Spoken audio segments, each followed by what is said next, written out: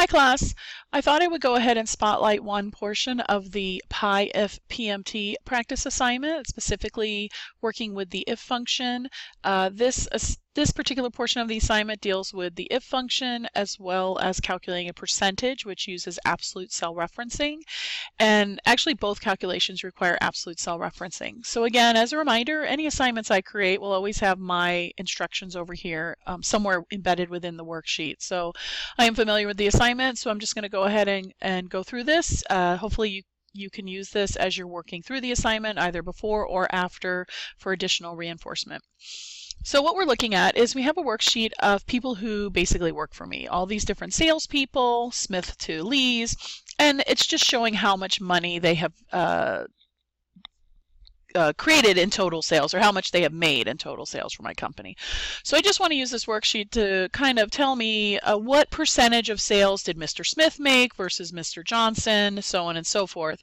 And then based on how much total sales they have over here in this bonus parameters table, I can decide if I want to give them a bonus. So if they made total sales that are worth $7,500 or more, they're going to get a $500 bonus. And if they did less than $7,500, they would only get a $100 bonus. So the first thing is to calculate the percentage of sales. And to calculate percentage, it's always going to be the individual amount divided by the total amount. And you can see in this worksheet, I'll just zoom out a little bit, that I don't have the total amount. So the first thing I want to do is solve for the total sales.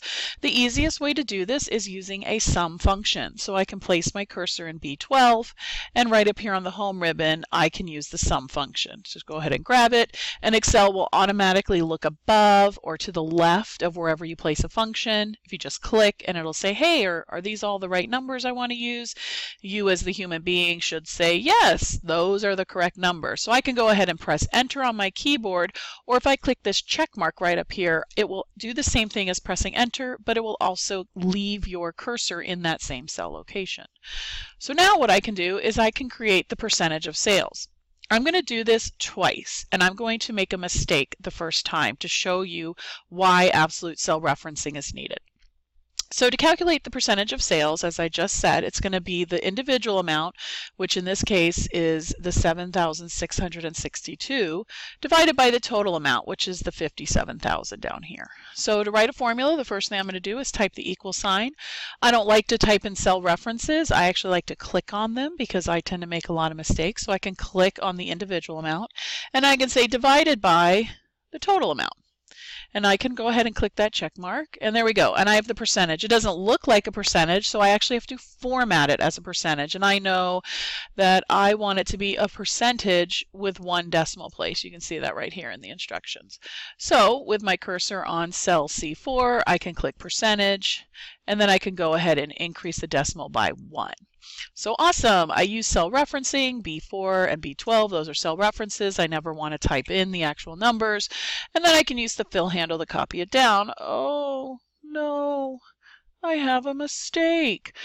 Anytime something weird happens on your worksheet, something you don't expect, or you get weird numbers, I always want you to just double click a cell. So in this case, I'm going to go ahead and double click Mr. Anders. I want to see what's happening.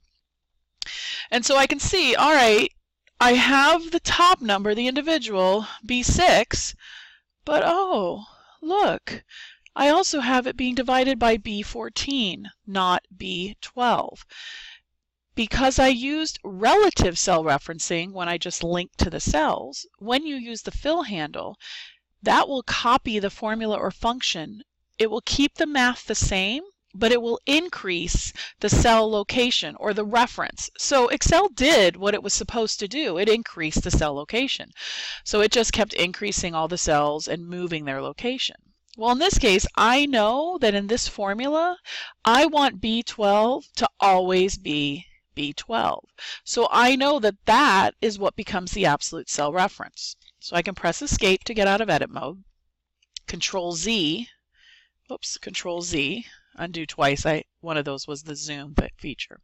And I know that I need to make B12 the absolute cell reference. Okay, so the easiest way to do that is you can come right up here to the formula bar. If I double click this cell, I can go into edit mode. Either of those work. I can place my cursor in front, in the middle, or behind. It doesn't matter. And I can press the F4 key on my keyboard. Oops. Now I have a laptop, so what just happened there was I pressed F4, but I activated a different function. So if you have a laptop, you're going to look for a special key on your keyboard because most of the times those function keys have dual purpose. And so I have a button called FN on my keyboard, and I press that and the function 4 key at the same time, and then I get that absolute cell reference. Of course, you can always manually type in the dollar signs. It works the same way. Go ahead and click the check mark. And then I can use my fill handle. Hey, that looks a lot better. And if I double click Mr. Anders, I can see that the B6 cell reference incremented, but the B12 remained the same. I can press escape to get out of edit mode. So the big clue here is you always want to use an absolute cell reference when you're linking to information that exists in one place and one place only. So in this case, the total amount only exists in one place on the worksheet. If you type in B4 divided by B12, and then B5 divided by B12, and then B6 divided by B12, and so on and so forth, if you're typing the same formula over and over again, that should be another clue that you're not doing it correctly. You should type it one time and copy it many times. So you definitely want to use that absolute cell reference. All right, going on to the bonus. To calculate the bonus, you are going to use an if function. So, and I know that because I'm giving you a hint right here. Hint, if the salesperson has a total sales of $7,500 or more, they get a $500 bonus. Otherwise, they get a $100 bonus. So right there, that part of the statement, that is telling you that I'm going to use an if function. So I'm going to go ahead and place my cursor in D4. Click the insert function, and I have if right here because I've used it before, so I'm just going to go ahead and double click it, and that's going to go ahead and open up the function dialog box. And there are 3 parts to the if function. The logical test, which is what I'm determining. If what? If their total sales in this case are either more than 7,500 or less than 7,500. If that's true, so let's go with the more than 7,500. If they made $7,500 or 7,501 or 7,502, they're going to get $500. If that's true, that's how much money they get. Otherwise, they get $100. Okay, one of the things a lot of students do is when they write the logical test, they test for a range of cells. And with an if function, you only want to test one cell at a time. So in this case, I'm going to create the if function for Mr. Smith. I'm going to write it for Mr. Smith over here, and then I'm going to copy it down. So my logical test is if the total sales, so I know this cell, B4 is total sales, is greater than, so I have to use the greater than symbol. And I also want to make sure I test for 7500. So I also want to type in an equal. So if it's 7,500, if it's greater than or equal to 7,500. So what I'm doing is that I'm testing the cell B4 against 7,500. And you can see, it says true here, which it should because Mr. Smith made 7662. So that's bigger than 7,500. If that's true, they're going to get $500. I could type 500 in here, but I actually want to reference it in the worksheet. I'm going to show you why. Because it exists right here in cell G4, I can actually click on it in G4. And so that's the true value.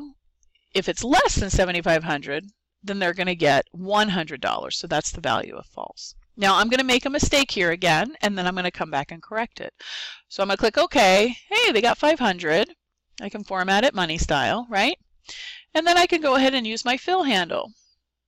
Oh no, something happened. Something weird happened. This doesn't make sense, so I'm going to double click it. Oh, and I can trace what Excel is doing. So it's using relative cell referencing right here. It's saying, all right, if B6, so that's Mr. Anders, is greater than or equal to 7,500, if that's true, they're going to get what's in G6, which is nothing. And in G7, which is nothing. Well, that's because of relative cell referencing. It moved those cell locations down. Escape. Control Z. So you're probably figuring out what's going to happen right now. So here's another little trick I like. I'm going to place my cursor right here on D4. If I click the FX button, it'll open up that dialog box with all that data already displayed. And now I can go ahead and I can just do an F4 on G4 and an F4 on G5. There we go. Click OK. Use my fill handle. By the way, I double clicked right there, another little trick. It'll automatically take it to the bottom. And lo and behold, there we go. It went ahead and filled it all in. And so you might be saying, well, why couldn't I just type in the 500 and 100? The reason being is, if I want to come back into this worksheet and say, all right, I own this company, but I don't want to give them a $500 bonus. I need to save some money. I'm going to give them $400.